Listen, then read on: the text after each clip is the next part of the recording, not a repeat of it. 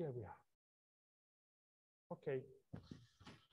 So during the last group of lectures we had last week, we introduced a microscopic model for the polarizability of media. Professor? Yeah? I can't hear you.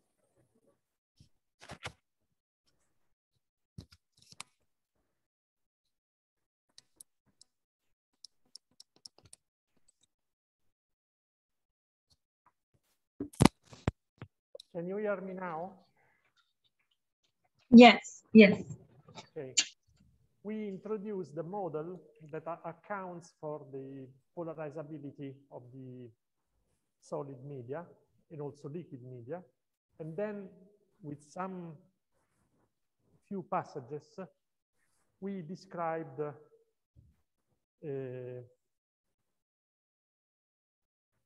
just a while, okay. We found out that this makes that the refractive index of a material depends on the frequency and on the wavelength. You remember here in these two curves that you see here, the green curve is representing the dependency of the real part of the refractive index with respect to frequency. And this model says to you that if the harmonic oscillator has got a resonance at frequency capital omega, around this resonance, the refractive index has got an S-light behavior. So it is increasing when you approach the resonant frequency, then it decreases to a lower value and then grows again. And the imaginary part. Professor, your voice is not clear.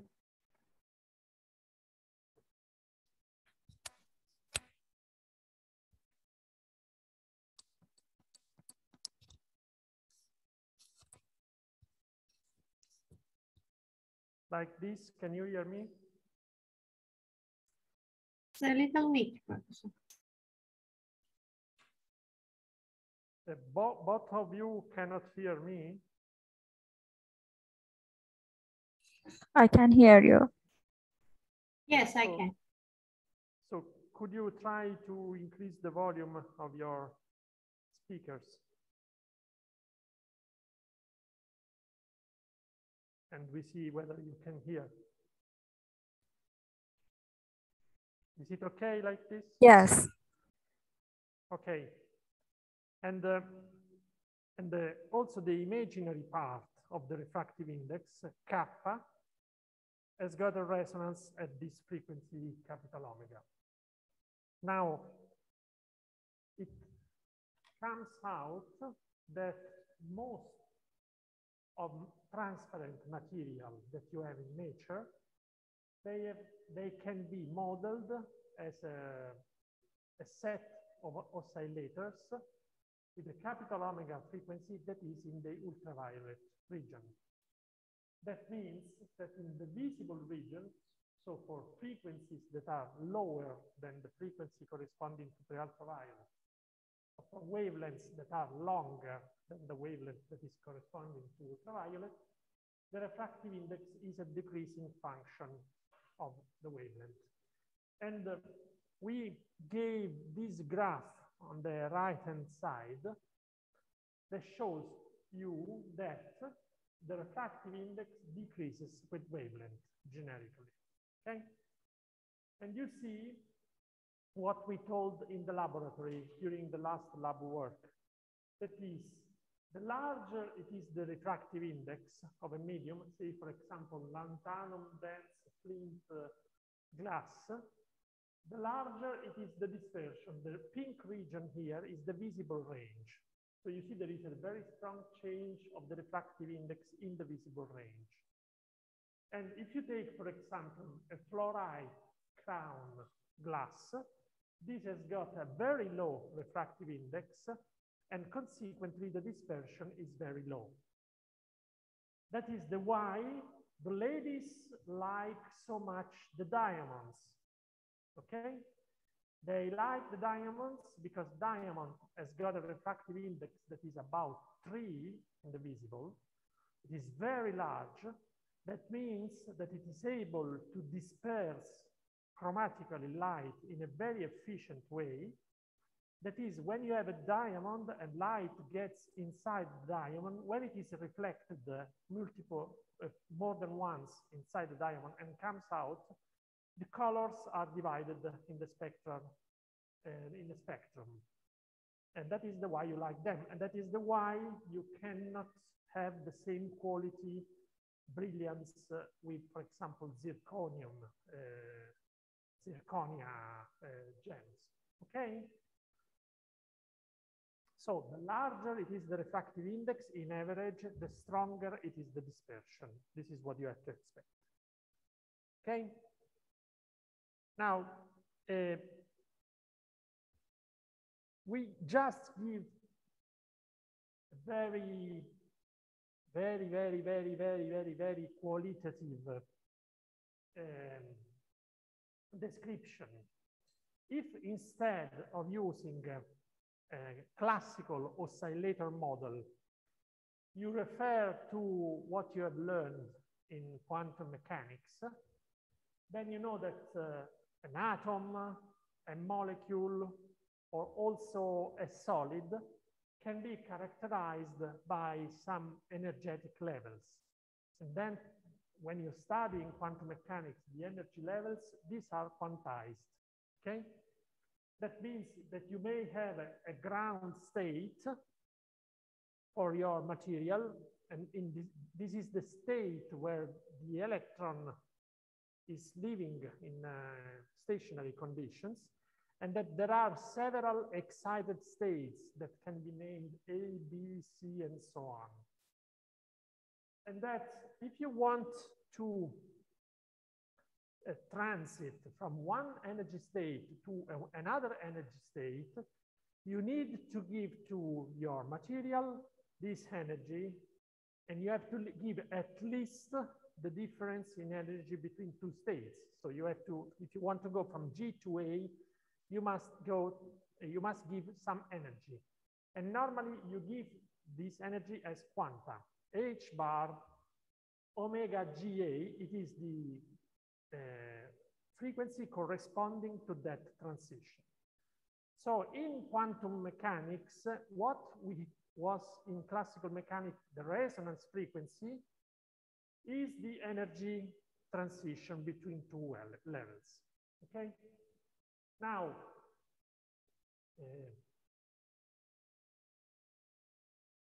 of course, if you have a molecule, you can calculate the states by using the Schrödinger equation. We don't do that, okay? And if you want to study interaction of a molecule with light, so say that you have light with photons that have got energy H bar omega GA, then these photons can promote the molecule from the ground state to an excited state. The interaction is governed by an interaction Hamiltonian that is very difficult to calculate and so on and so on. We don't lose time about this, okay? By this Hamiltonian.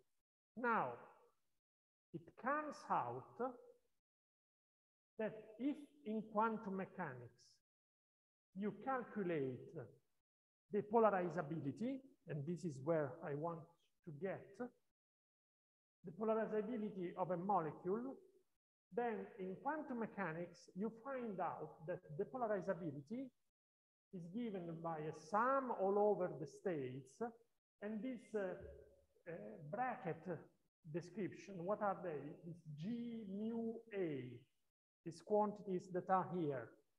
G mu A, this is the expected value for the operator mu between the state G and the state A. So it is the expectation value. And this mu is the dipole moment of the molecule. And you have here, you see, the reverse A mu G. So this is the square modulus of G mu A.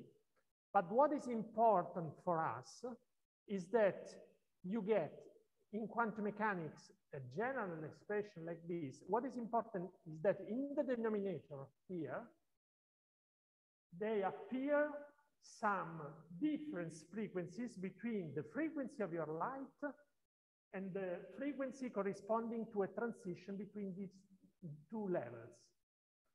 Now, we don't mind about the details, but what we understand is that when the small omega in the denominator gets equal to capital omega AG, then the denominator is minimum and you have a resonance.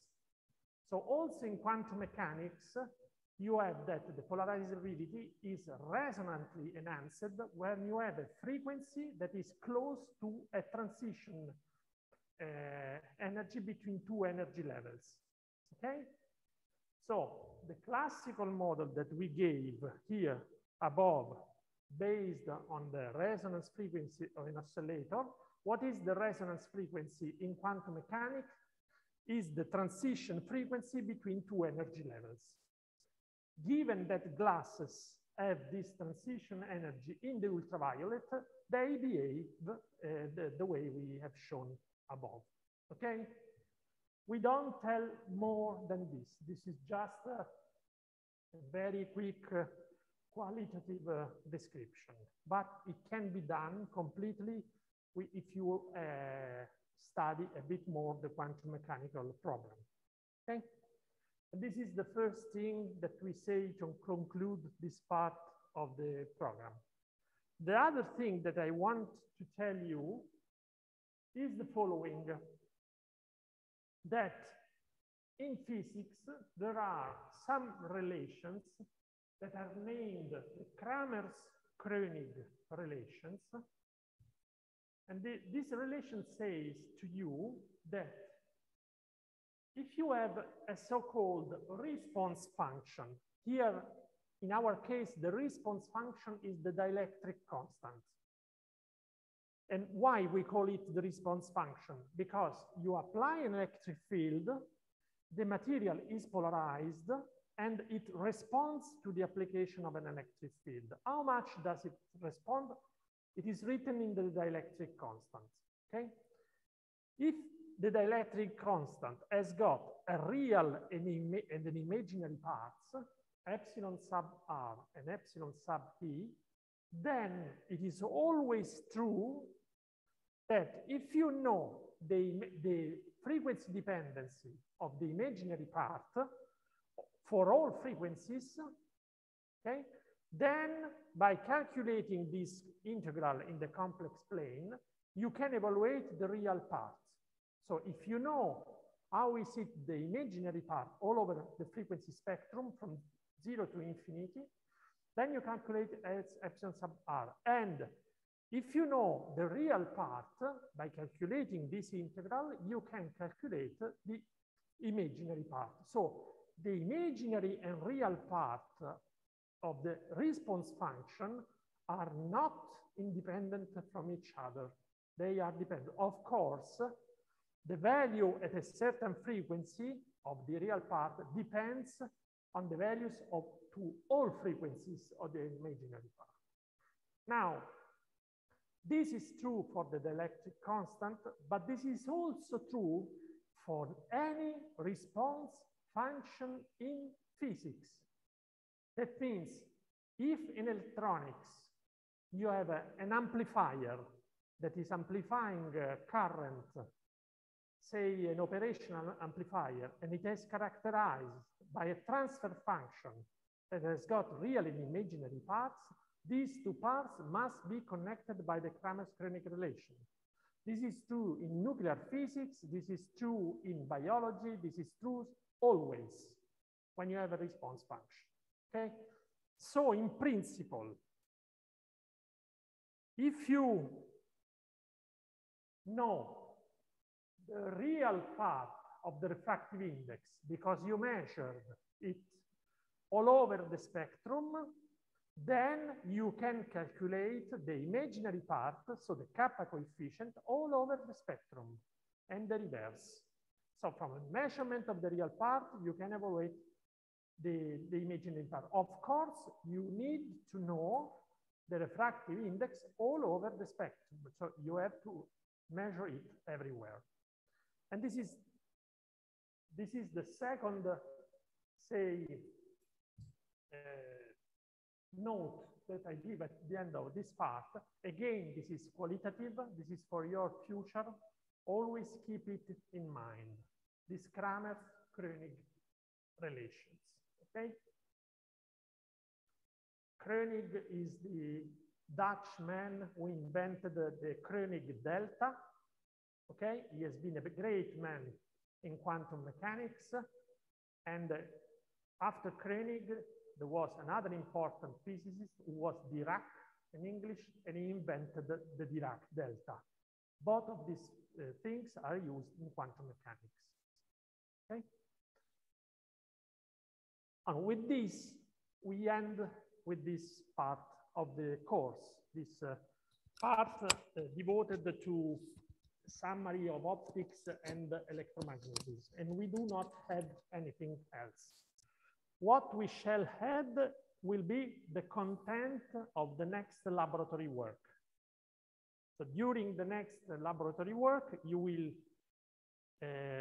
have to work on the Fresnel formulas, and then you will have to make a measurement and to understand how to fit it, okay? It is not necessary you study again the Fresnel formulas for next Thursday, because we shall give you a piece of paper with everything written on top, okay? That you are confident. Now, so we can go to the next group of lectures.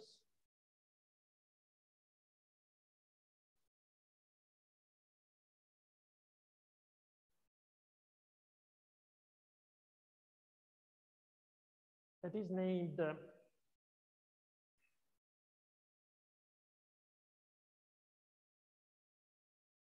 some characteristics of the electronic structures of organic molecules and absorption spectroscopy. So we start the part of the course that is really related to biophotonics, okay? And we need to give a small introduction, first of all.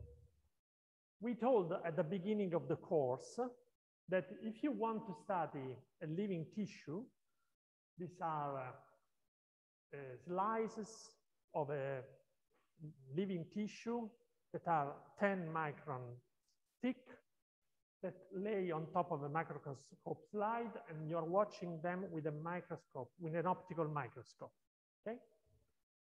Now, if you don't stain your sample, you don't color your sample with any type of coloring agent, in the optical microscope, you wouldn't see anything. Why don't you see anything when you study a material? Now we know. Because the living tissues, they are constituted by 90% or more of water. You have some tiny membranes that are made out of lipids, but these are very small, okay? So in principle, when you pass from the internal part of a tissue here to the external part of a tissue here, you are always in water, and the refractive index is the same. So when you study with the optical microscope a material like this, you have light that is going through a material that is non-homogeneous, but in the refractive index changes are very small. You are always with a refractive index that is of the order 1.33. Now you know, because you saw it in the lab, okay? So when light is passing through your material, refraction is very weak and you don't see much, okay? If you use an optical microscope to study gallium arsenide features on top of glass, clearly since the refractive index of gallium arsenide and glass are much different, there is a lot of refraction and you will see strong changes in transmittance. Here you don't see much. So you are obliged, if you want to study living materials, you are obliged to use something that is changing the color of your material. And here it is what you used until 70, 80 years ago. That is, you color with different molecules that like to enter inside the nucleus. For example, the hematoxylin that goes into the nuclei and the eosin that goes into the cytoplasm. And by watching the two colors, you can distinguish what is the nucleus and what is the cytoplasm of the cell. Okay? Well, in this, what are you doing? You are using molecules that are absorbing light.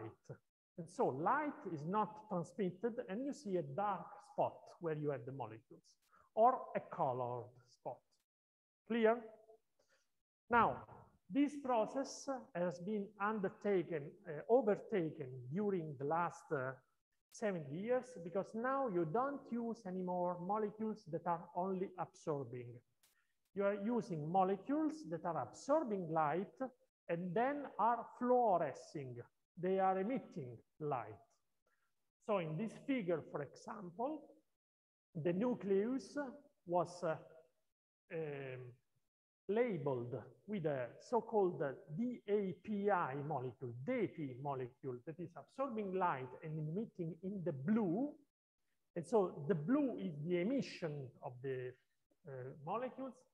The mitochondria have been labeled with a molecule that is emitting in the red, and the cytoskeleton that is made out of actin is marked with a molecule that is emitting in green. Okay? So you are not anymore measuring absorption in your medium, but you are measuring how much light is emitted by your molecules. Okay? Clearly, to do this, you need to use molecules to color your sample or to stain, as we say, your sample that are compatible with the living tissues. You cannot use silicon, you cannot use gallium arsenide because these are poisonous to the body, okay? So you need to use organic molecules. And therefore, it is very important that we understand how an organic molecule is absorbing light and how an organic molecule is emitting light, okay? That is the reason why in this part of the course, we study some characteristics of the electronic structure of organic molecules. At the very end of this part, we shall give some description of quantum dots that are out of inorganic materials, but this will be very, very, very short, okay? Consider that organic molecules are used in all types of microscopies that are based on fluorescence, on the emission of light, okay? And for example, you find them in conventional fluorescence microscopy, in confocal microscopy, but you will find these molecules also in the most advanced optical microscopes that we shall describe. And therefore, we start from here and we resume what I said, that usually the molecules that are used to stain the biological tissues, proteins or DNA fragments are organic dyes. These are organic molecules based on carbon chemistry. Okay? As a consequence, this part of the course will be devoted to describe the mechanisms that govern the interaction of an organic molecule with electromagnetic radiation, light, in particular absorption and emission of light. And when we speak of light, we speak of visible light because in a microscope, normally you want to watch with your eyes. This is not completely true because in modern microscope you have cameras And you can operate also in ultraviolet and the near infrared. So, but always close to the infrared, to the visible range. And we will address by the end of the course metals and semiconducting particles. Now, and we try to resume very quickly what you do expect. You studied in your previous studies, probably, I believe you did, in this nanotechnology course, the quantum levels of atoms, okay? So you know that if you have an atom, this will be characterized by energy levels that are quantized and that follow certain rules, okay? Now, if you have a molecule, this will be constituted by many nuclei and many electrons that guarantee the bonds between the atoms. And also molecules are characterized by quantum states. And these quantum states, they have got energies that are associated to the motion of the charges, in particular, the vibration and the rotation, okay? The energy levels or molecules they have got contributions that have an electronic origin, a vibrational origin, a rotational origin, and a spin contribution. So in general, the energy level of a molecule depends on the electronic configuration of the electrons, on the vibrational state, on the rotational state, and on the spin state. Okay? Now, in a very first approximation, one can say that the energy state, the energy of a molecule when you are in a given state can be written as the sum of contributions that are from the electronics motion of the electron, from the vibration, from the rotational, and from the spin contribution. Now, it comes out that these energy contributions are very well separated from each other. So the range of the electronic energies and the range of the vibrational energies, they are well divided. And the same for the other contributions. And that the electronic contribution is larger than the contribution due to vibration, that is larger than the contribution due to rotations, that it is larger than the contribution due to spin. Okay? Now, therefore, when you have a molecule, an organic molecule, you can sketch its energy diagram and say that there is a ground state here, okay? And there is an excited state, okay? We will go a bit more in detail later on. We call these states electronic states. So when you have a molecule, the electrons that take part to the bonds are distributed around the molecule. They form molecular orbitals, and one electron in this molecular orbital has got an energy, okay? If you have an electron in a molecular orbital, it can jump to a larger energy molecular orbital, say from the ground state to an excited state, and typically this jump from one configuration of the electronic cloud to another configuration of the electronic cloud, typically this jump has an energy difference that is in the order of 2-3 electron volts. Okay? Remember, how much is it an electron volt? An electron volt is the charge of the electron in joule. So 1 electron volt is 1.6 10 to the minus 19 joule. Okay? And corresponds to an energy in the units used by the chemists. If you speak with chemists and you speak about Fourier transform infrared spectroscopy, they will tell you that this energy translation corresponds to about 8,065 inverse centimeters. Okay?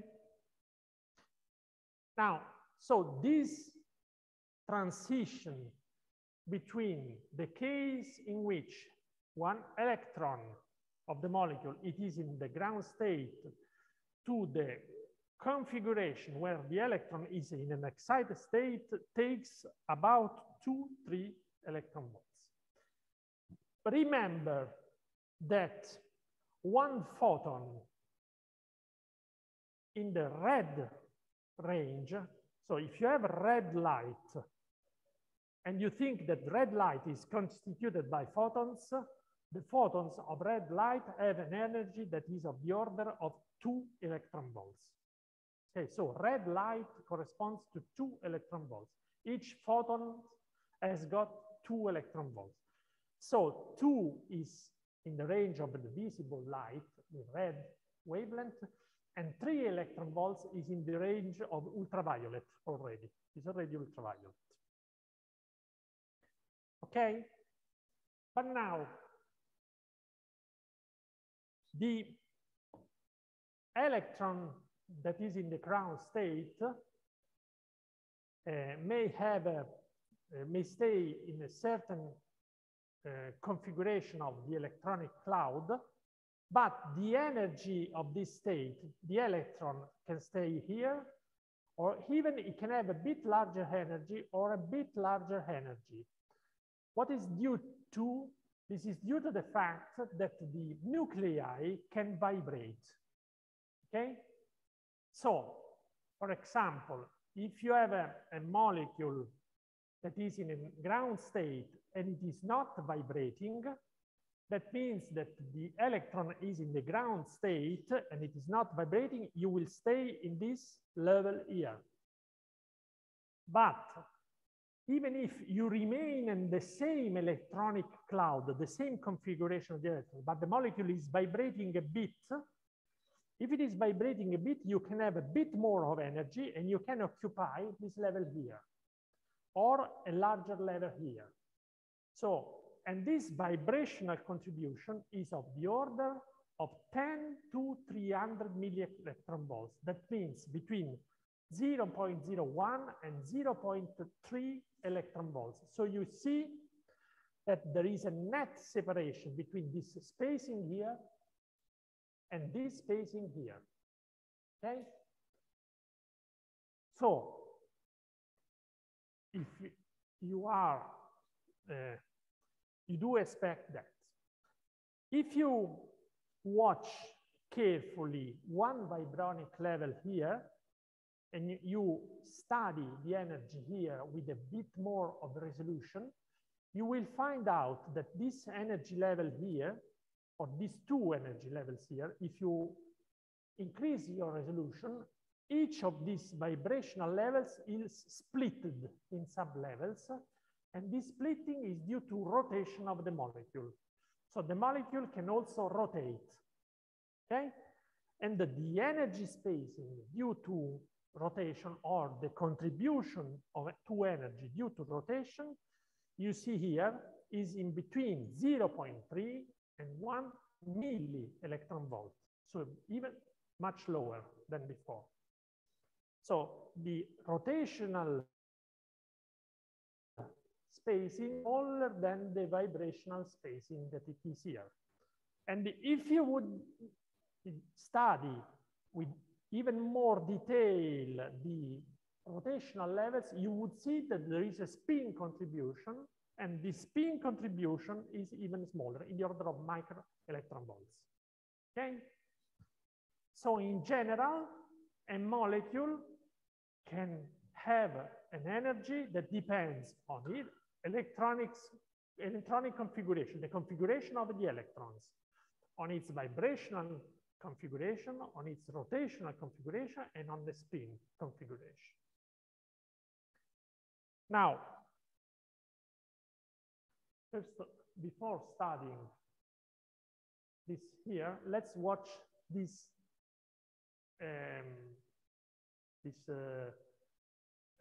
graph here.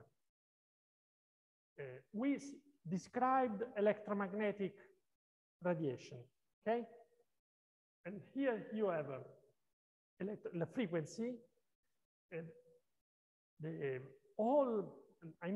theory that we reviewed about electromagnetic waves is true for frequencies that are going from, say, 10 to the 6 hertz to 10 to the 18 hertz, okay? And when you are in between 10 to the 6, 10 to the 8, you are in the so-called radio range, okay? Your cellular phone is working at about 1.8 gigahertz, 1.8, 10 to the 9 hertz. You are here, more or less, okay? If you increase the frequency here, you go in the so-called far infrared range. So at this frequency here, you are in the far infrared. If you go here, you are in the so-called near infrared range, in these frequencies. If you go in between these two dashed lines here, okay, you are in the so-called visible range. And the visible range here is enlarged, so this is zoomed. This spectrum should be in between these two dashed lines here. And the frequency is so large that you don't speak anymore about frequency, but you speak of wavelength, okay? And so the radiation corresponding to red is 700 nanometers, and you decrease the wavelength and you reach the violet in 400 nanometers, and this is the spectrum. If you increase even more the frequency, you will go to larger frequencies until when you reach the region of the X-rays and gamma rays particles. You don't speak anymore of electromagnetic waves, but when you are at such frequency, you speak of hard photons, particles, okay? And of course, you can study the spectrum of electromagnetic radiation in terms of frequency, or in terms of wavelength, or in terms of photon energy. And then you see that here, the visible range is in the range of 2-3 electron volts, more or less. Hard photons, they have 10 to the 6 electron volts, so mega electron volts. Radio waves, they have got micro electron volts as energy, and so on. Now, look, where is the typical spacing between electronic levels laying? So this spacing that the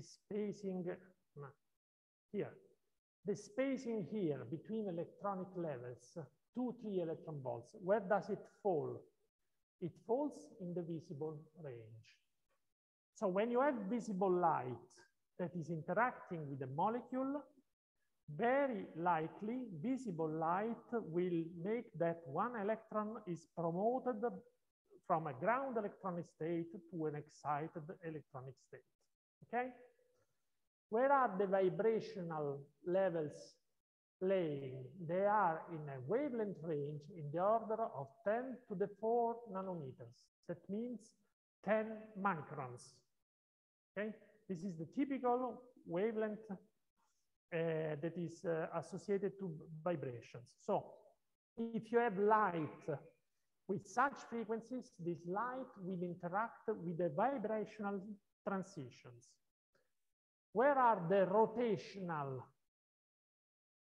spacing in wavelength? They are in the range of 10 to the 10 hertz, okay, 10 gigahertz, and with wavelengths of the order of 10 to the 6, 10 to the 7 nanometers.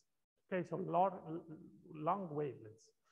And the spin transitions, they are in the range of say, wavelength 10 to the 10, 10 to the 9 nanometers. That means of the order of 1 meter.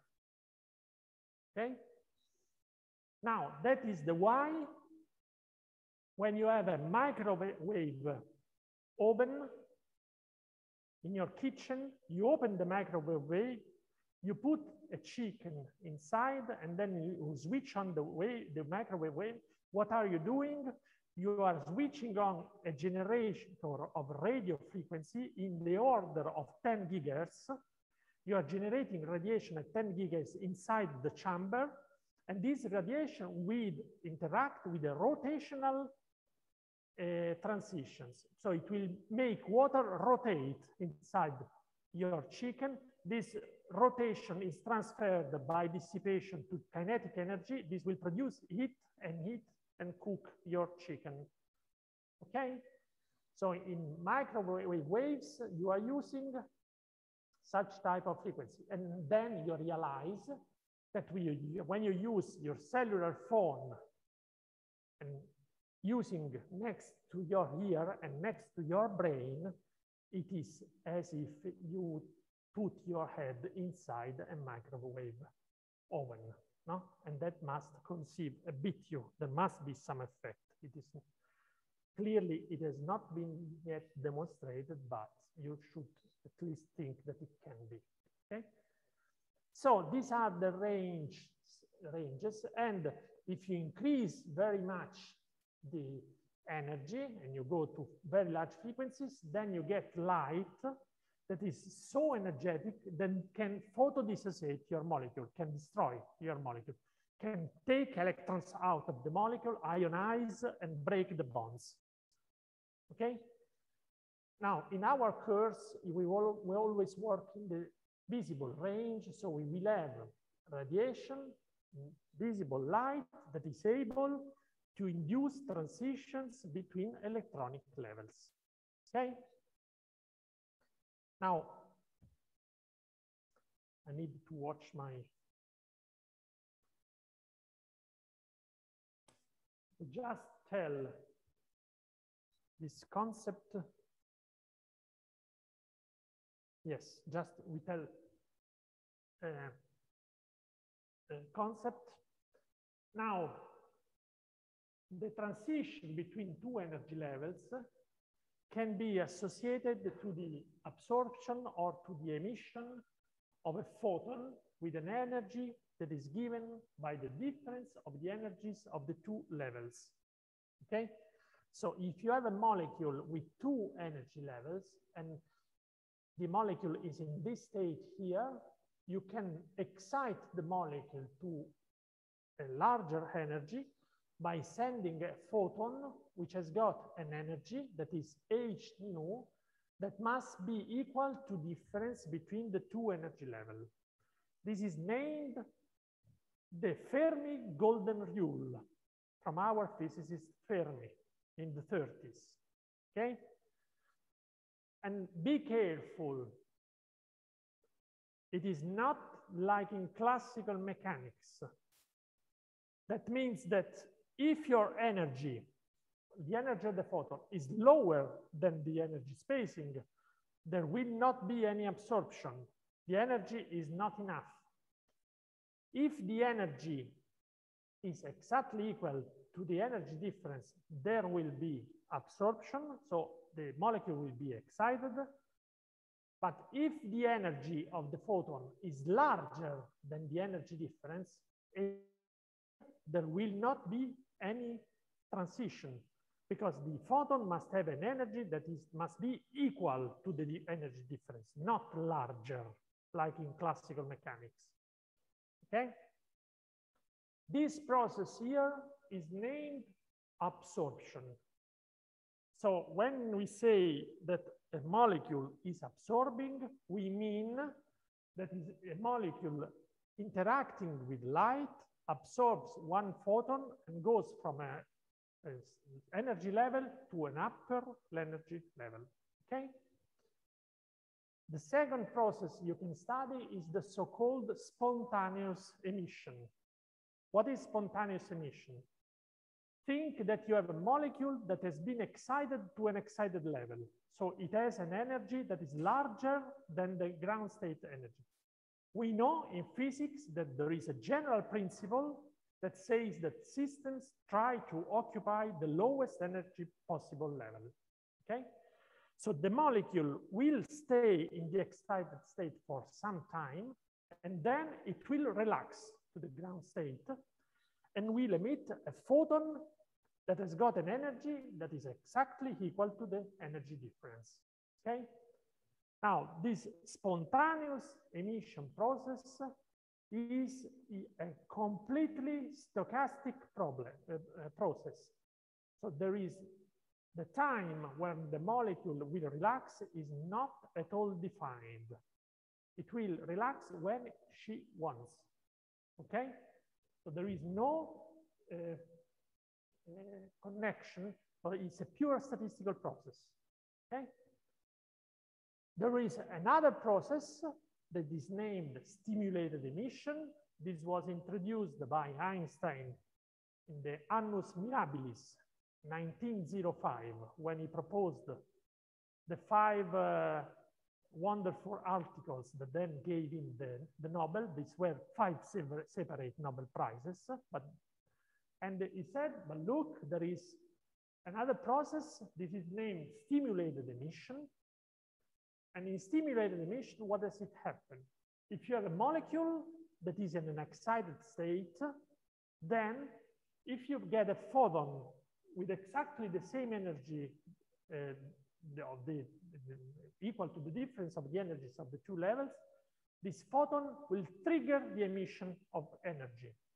So will force the molecule to emit another photon, okay? So the molecule will relax, and you have the original photon plus a new photon that is emitted. Now, this process here is deterministic process. It happens when the triggered photon arrives, okay? So spontaneous emission is a statistic process. Stimulated emission is not. Now, what is the inverse of absorption? Is it spontaneous emission or is it stimulated emission? The inverse of absorption is stimulated emission, the inverse process. Think that until 1905, nobody knew that there was spontaneous emission. And after that it was clear, the basics for lasers was there. And laser was invented 50 years later, okay? Now, second comment, spontaneous emission is an isotropic process. What does it mean? If you have an excited molecule, it can emit light in any direction. Top, bottom, right, left, front, back, any combination. So it will emit with the same probability in every direction. Stimulated emission is a directional process. What does it mean? If you have a photon coming from the left, the second photon will be emitted along the same direction together with the original photon, okay? Third observation, the stimulated emission process is coherent. What does it mean? It means that if you think that in stimulated emission, the input photon is an electromagnetic wave, the photon that is emitted by stimulated emission is an electromagnetic wave that is in phase with the original wave. So they sum up in phase, okay? While the spontaneous emission is, given that it is a statistical process, there is no correlation on this. Now, the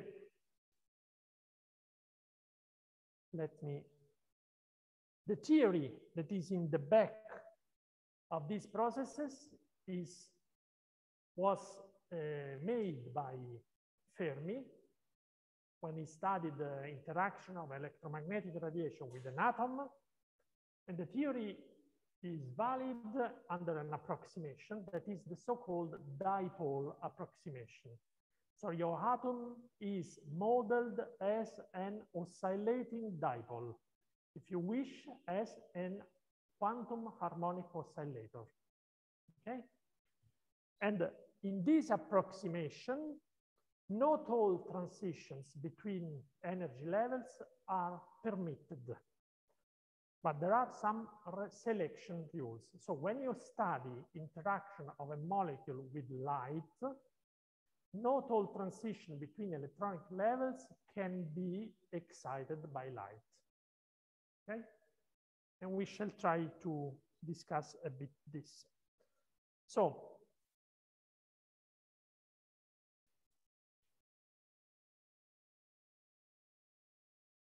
this sketch here describes interaction of a molecule with light, so with an electromagnetic radiation. But molecules can transit from one energy level to another energy level also by means of other types of interaction. For example, if you heat your material, if you give energy in terms of heat, where Kb is the Boltzmann constant and T is the absolute temperature, then you can promote a molecule from a low state to a high state. Say the same here, a molecule can release energy in terms of heat, okay? Or you can excite a molecule by collision.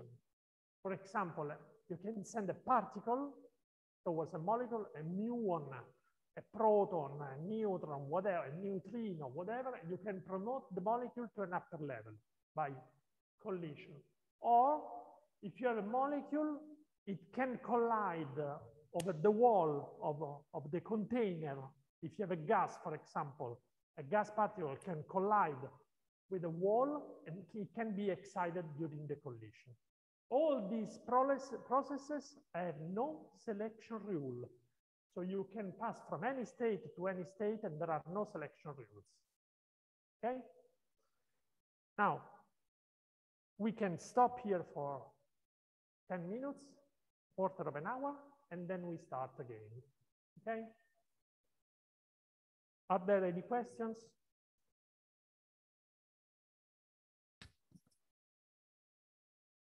No. We stop here and then in a quarter of an hour, we go ahead.